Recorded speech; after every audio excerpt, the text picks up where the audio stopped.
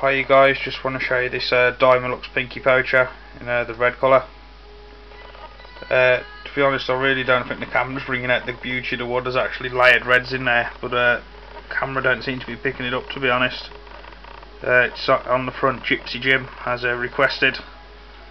It's still a little bit tacky as it hasn't had a chance to harden up yet. It's only just come in, so I'll band it up in the morning. Just thought I'd show you that, guys. Made from 22mm thick Dymalux. As I say, the camera's really not doing it no justice. That's actually layered reds for there, but it just won't seem to pick it up for some reason. As like all my Catapults, a glass-like finish all over. So I just thought I'd show you that, guys, share it with you.